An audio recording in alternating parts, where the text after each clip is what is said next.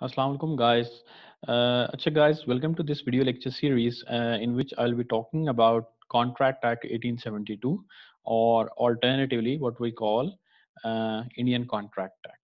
अगर आपने पूरी इस वीडियो लेक्चर सीरीज की सारी वीडियोस देखनी है तो आप डिस्क्रिप्शन में क्लिक कर लें, वहाँ से ये होगा कि आपको पूरी प्लेलिस्ट मिल जाएगी। ठीक है।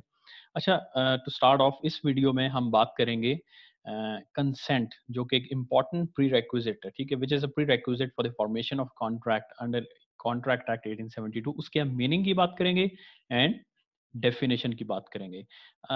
बेशक कंसेंट की डेफिनेशन सेक्शन 13 में आगे जाके आती है, लेकिन इसको हम पहले पढ़ेंगे क्योंकि अगर ये चीज़ आपको समझ नहीं आएगी कि क्या कंसेंट है और क्या कंसेंट नहीं है, तो तब तक आप कॉन्ट्रैक्ट एक्ट नहीं समझ सकेंगे। बेशक उसके आगे फर्दर जो डिफरेंट कॉम्प्लिकेशंस है उनको भी आप समझेंगे तभी जब आपको कंसेंट का पता होगा। ठीक है। सो अब हम बात करते हैं इसकी स्ट्रिक्टली डेफिनेशन क्या है जी। कॉन्ट्रैक्ट एक्ट में इसकी डेफिनेशन सेक्शन 13 में दी गई है, जो है टू और मोर persons are said to consent when they agree upon the same thing in the same sense. Remember the highlighted words same thing and same sense. ये दो जो हाईलाइटेड टर्म्स हैं ये क्रक्स हैं इस डेफिनेशन का। ठीक है, मैं आपको डेफिनेशन आगे एक एग्जांपल से देके समझाऊंगा कि कैसे इन दो वर्ड्स, अगर ये दोनों चीजें पूरी हो रही हैं किसी भी कॉन्ट्रैक्ट में, ठीक है, तो हम उसे कंसेंट कहेंगे। अगर इन दोनों में से कोई एक भी चीज नहीं है तो हम उसे कंसेंट नहीं कहेंगे। ठीक है। सो एग्जाम्पल देखते हैं कि जी एक मिस्टर ए हैं, वो अपनी गाड़ी बेच रहे हैं मिस्टर बी को $30,000 में। ठीक है। अब मिस्टर बी भी एग्री कर लेते हैं कि ठीक है यार, मैं $30,000 में मिस्टर ए से गाड़ी खरीद लूंगा। अब मिस्टर ए के पास मसला ये है कि मिस्टर ए के पास दो गाड़ियां हैं। ठीक है, एक कोई टोयोटा की गाड़ी है और एक सुजुकी की गाड़ी है। अब मिस्टर ए के जहन में चल रहा है कि यार वो टोयोटा गाड़ी बेच रहे हैं $30,000 में मिस्टर बी को, और मिस्टर बी ने अग्री भी कर लिया है। जबकि मिस्टर बी समझ रहे हैं कि यार $30,000 जो मिस्टर ए गाड़ी बेच रहे हैं मिस्टर बी को $30,000 में, वो सुजुकी की गाड़ी की बात करें। सो mister A is talking about Toyota and mister B is talking about Suzuki. यानी कि दोनों के जहनों में गाड़ी को तो पता है, दोनों को गाड़ी एक बेच रहा है एक खरीद रहा है, और उसकी कीमत भी पता है कि $30,000 है, लेकिन दोनों के जहन में डिफरेंट गाड़ी चल रही है। ठीक है।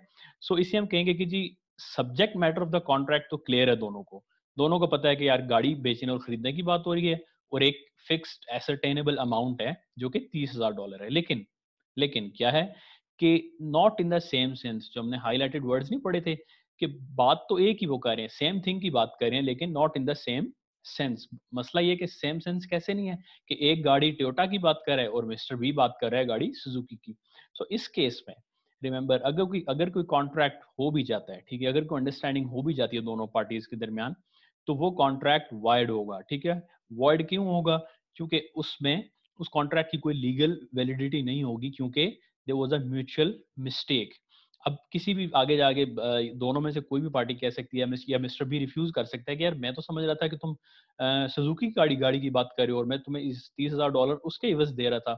तो अगर वो मुकर जाए तो उसको कुछ नहीं हम कह सकते, क्योंकि कॉन्ट्रैक्ट करने के टाइम पे there was know meeting of minds. ठीक है, यानी जिसको हम कहते हैं मीटिंग ऑफ माइंड्स को कहते हैं कंसेंसस एड आइडम। ठीक है, ये बड़ा इंपॉर्टेंट एक फ्रेज है, इसको आप नोट कर लीजिए कि the parties must understand the subject matter of the contract in the same sense. ठीक है।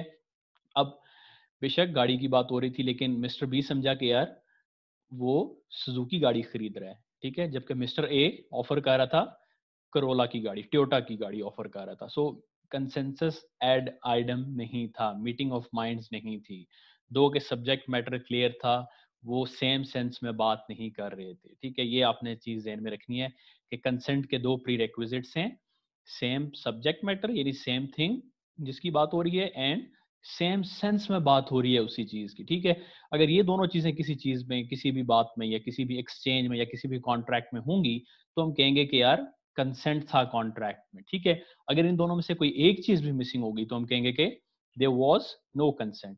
अच्छा, कंसेंट से एक अगला कॉन्सेप्ट है जो कि कॉन्ट्रैक्ट, कोई भी कॉन्ट्रैक्ट बनाने में बड़ा यूजफुल होता है, वो है फ्री कंसेंट, जिसकी हम अगली वीडियो में बात करेंगे, और उससे आगे हम जाके बात करेंगे डिफरेंस क्या है कंसेंट और फ्री कंसेंट में। अभी के लिए इतना ही।